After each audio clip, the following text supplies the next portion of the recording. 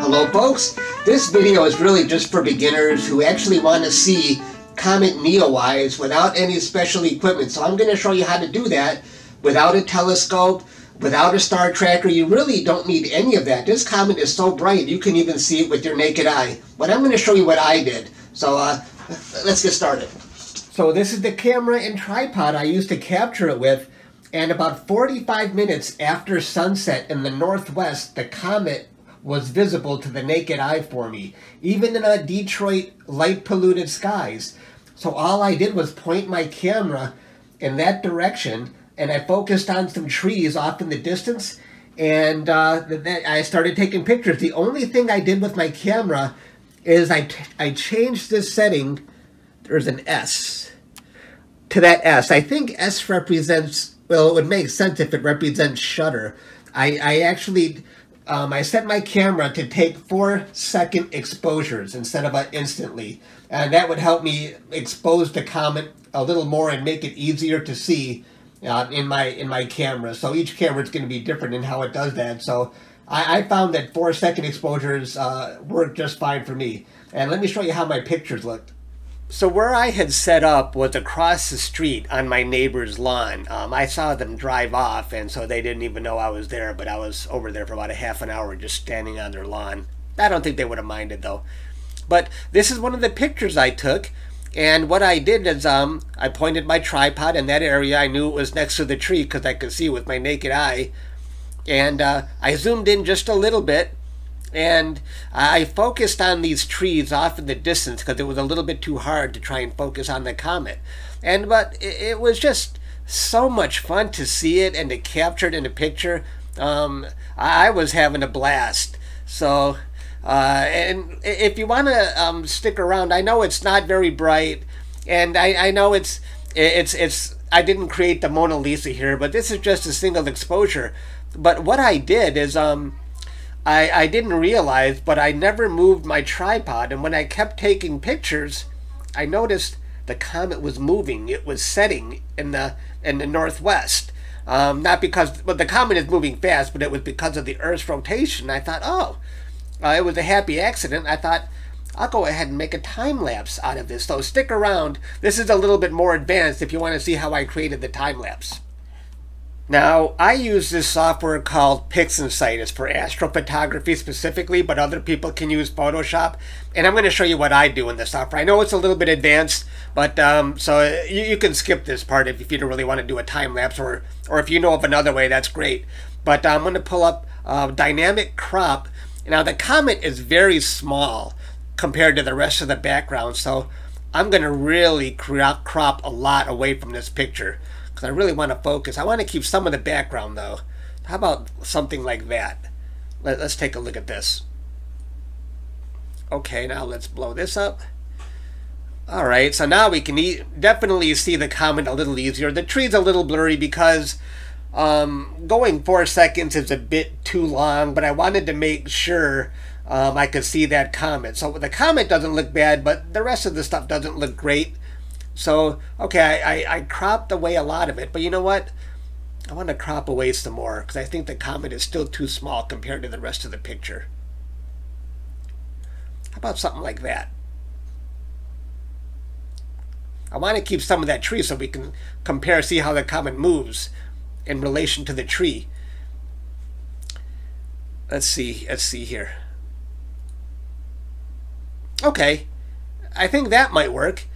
Now let's make the comet a little easier to see. I'm going to pull up curves here. Let's see. I'm going to click on the background, and I see the background. And see that purple line? That's where the background is on that. I'm going to put a dot on that part of the curves, and let's see where the comet is. Right about that area. So let's see.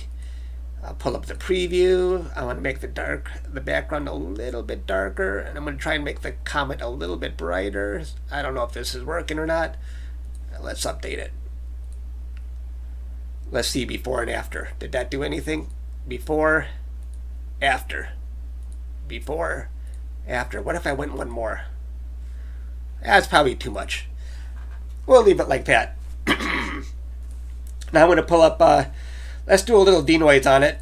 I'll just pull up this, what is that? Multi-scale linear transform. I'm going kind of fast here, but you can use your own software however you do this. I didn't want this video to be too long.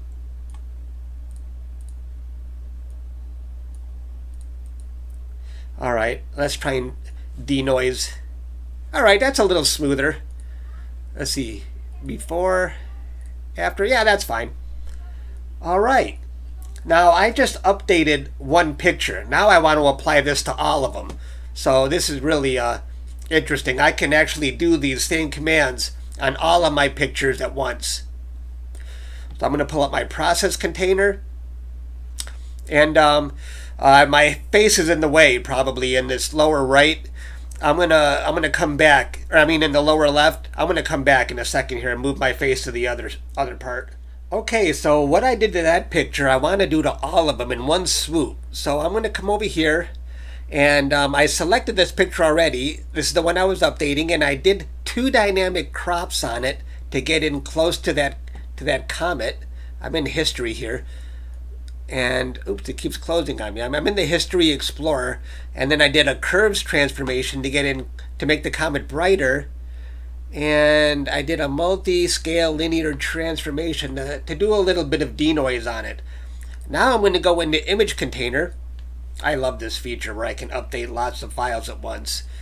And I'm going to click on plus, and these are all the pictures I captured. And I need to set an output folder. Let's call this, oops, we'll call it process. So there's the output folder, and this is the file name, and it always tries to put a date and time on the file name, but I don't like that. It makes the file name too long, so I'm going to take that part out. And then I'm going to drag this. Is really strange how this works. I'm going to drag this image container to the background and then drop all of my commands onto it. And it should start updating all of these files with the same changes. And I can see the files being created here. There's only maybe 10 or 11 of them, so we'll just stick around. So it's making the same change to all of them. Okay, it finished, and since my tripod didn't move, I was lucky that the pictures are very lined up. So if I start scrolling through these, I can see the comet setting in the northwest. Isn't that cool? And I had no idea I was doing that until I started scrolling through these when I was done capturing last night. I'm like, this is great. I'm going to do a time lapse.